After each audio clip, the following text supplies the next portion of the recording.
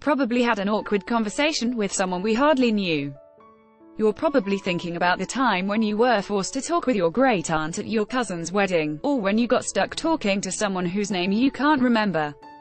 Each time is so painfully awkward, but none of them can compare to one Korean guy's conversation with a classmate. The conversation starts off with a simple, hello, in Japanese from a girl that the guy hardly knows.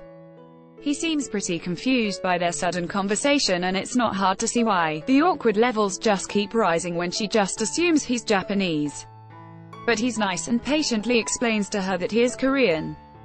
Ad choices advertising in red invented by Teeds. After finding out she made one mistake, it seems like she would apologize and end the conversation, but she's not deterred, and the cringe factor reaches a peak when we find out she also thinks he is gay. Poor guy had no idea what she was talking about and had to look it up. When he finally had enough, he let her know he was super creeped out by her attention. Honestly, who wouldn't be? But she still manages to miss his point entirely. And in the end, he is totally done with her. Now the conversation has gone viral. Their next class is certainly going to be awkward. Red Velvet Seulgi and model Julian Kang rumored to be dating. Julian responds,